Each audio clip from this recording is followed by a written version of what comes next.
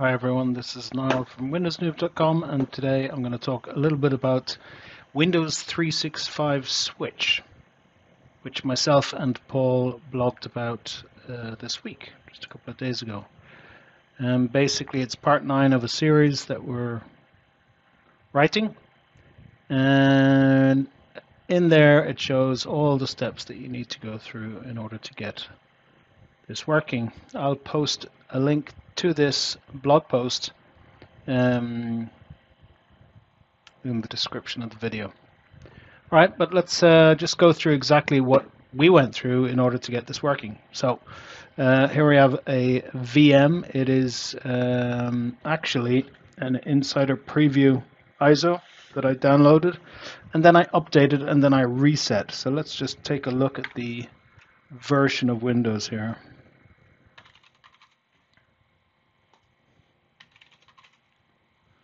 And we can see it's 23H2, which is of course an Insider release, and it's updated to 22.631.2129, and that build is the minimum build that you need in order to get Windows 365 Switch working, just so you know. So basically I updated a virtual machine with Windows Insider Preview installed, got it updated to this build, and then I reset it. Okay, so now that you know that, let's continue with this.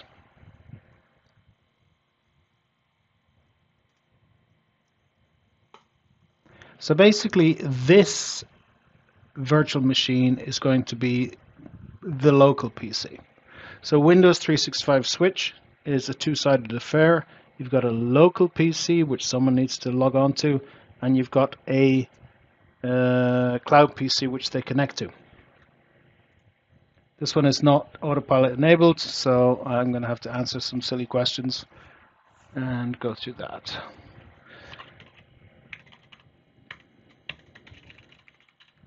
Now, one thing to point out here, the user that you log on to, not necessarily enroll, but log on to Windows with, must be the user that is licensed to use the cloud PC. Otherwise, it's not going to work. All right. So I'm actually going to enroll using this user, test user 1, and everything should be fine. Do an MFA prompt now. Or maybe not. No MFA. Weird. Okay.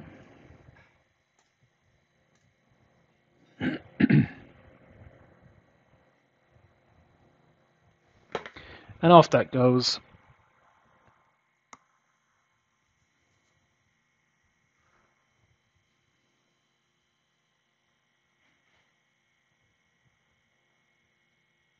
So what I want to show here, without doing any edits whatsoever, is the amount of time it takes just to get a machine up and running. The one thing that you haven't seen here is actually installing Windows 11 Insider Preview, the available release, and then updating that. That does take some time to get it to the appropriate build. Okay, so here comes the MFA prompt.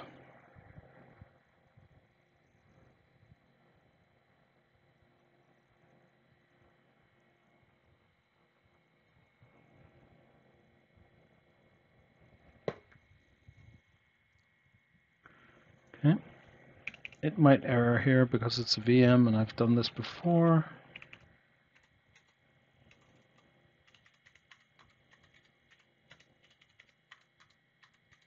It's a quirk of Windows Hello. Store some information in the TPM. Yep, that's what it is. So if I try again, it'll work just fine.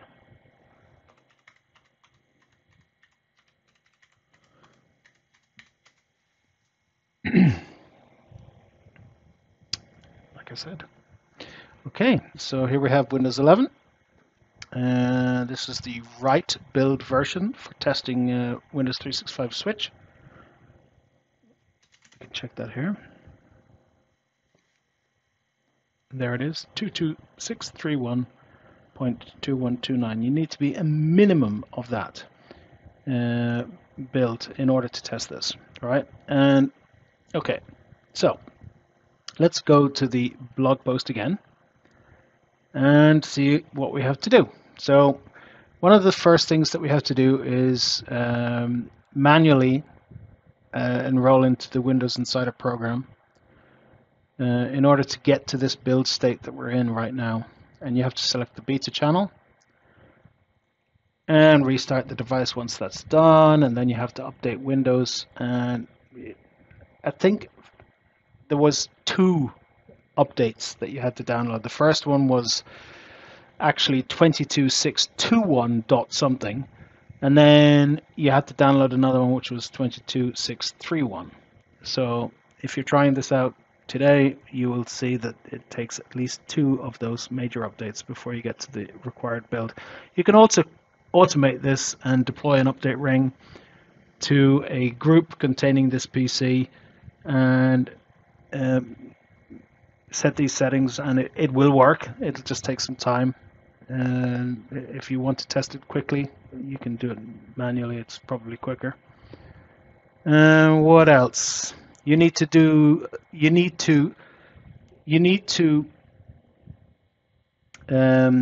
get both the local PC and the cloud PC to the exact same build.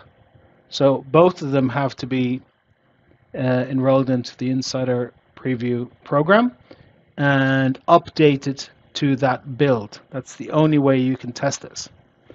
So once you've done that, you can then download and run the Windows 365 app. Make sure it's this version or newer. So let's go do that. So on the local PC, we're going to go to the Microsoft Store.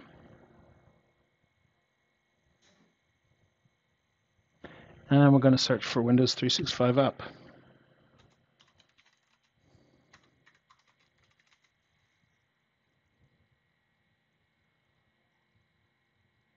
And it's in there somewhere. Or is it? There it is. Yeah. Okay.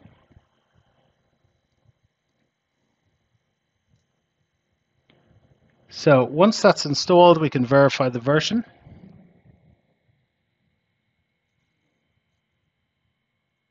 By opening it, clicking on settings. So click on open.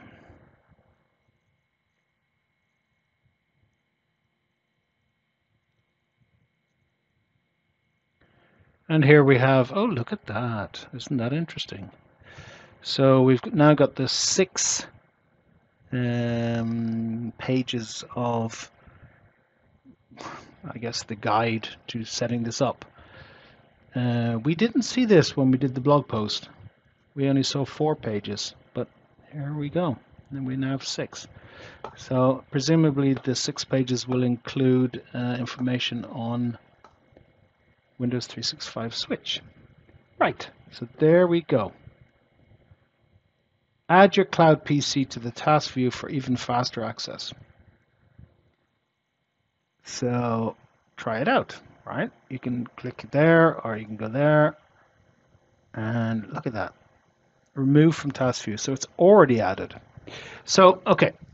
Windows 365 Switch, the way it works is it utilizes this feature here, task view, in Windows 11, but it has to be Windows 11 of the appropriate build. So I think what's going to happen is that when Microsoft releases the final version of Windows 11 Enterprise or Pro version 23H2, which will probably be sometime in October, that it will contain all of this code needed for Windows 365 Switch. And when you download the Windows 365 app, this will be built in, basically. So you'll be able to utilize Windows 365 Switch, I believe, in that coming release. So what we're looking at here is how to test it before then, right? So as you can see, it says remove from task view, which means that it has already added it. We didn't see this when we did the blog post, which is a few days ago.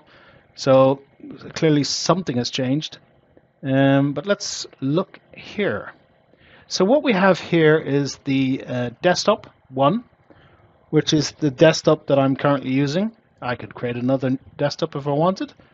But over here is connect to W365 North. This is my cloud PC, all right? So back here we have the local PC's desktop, and there could be many. And we also have the cloud PC. Now, some feedback that I've already given to the Microsoft product group is how about moving this to the left so that you have desktop 1, then your cloud PC, and then your desktop. So let's see what they do with that. All right. But if I click on this, let's see what happens. So as you can see, it says connecting to your cloud PC, wait, on local PC.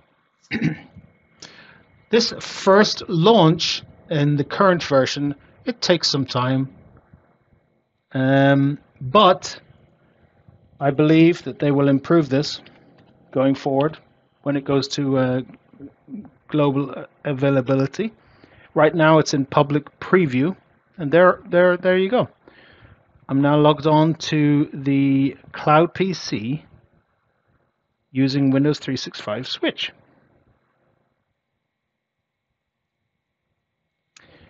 And on the cloud PC, you can do whatever you want. Oh, well, maybe I should point out a few things. This cloud PC is also updated to the same build. Let's just verify that. Yeah, there it is. So this is also Windows Insider Preview release, and it's on 22631.2129, and that is the minimum build you need to be on in order to have this working. So you have to update both the cloud PC and the local PC to get Windows 365 Switch to work.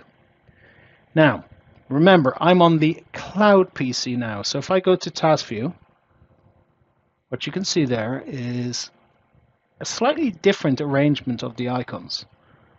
And I think this one is better than it is on the local PC, because the first option is the local desktop or local desktops, all right? And the second option is the current desktop, which is the cloud PC. And then finally, you've got new desktop. So I think this one's much better than the local desktop task view, but let's click on that. And boom, we're right back to the original local PC. And this would be great in a bring your own device scenario where the user is licensed to use a cloud PC, because they can just come in with whatever Windows device that they have, as long as it satisfies the requirements. And the requirements are it needs to be on a certain version of Windows 11, and the user has to be licensed to use a cloud PC. Once those two things are present, you will get this ability to just switch like this. Boom. And it's instant, as you can see. And I can now switch back. Instant. So that's it. That's an introduction or a video showing you how to set up Windows 365 Switch. Please do check out the blog post that myself and Paul put together. We spent a lot of time testing it in private preview before it went public, and it's great. I hope you enjoy it, and I hope you try it out yourself. Thanks for watching. See you in the next one. Bye.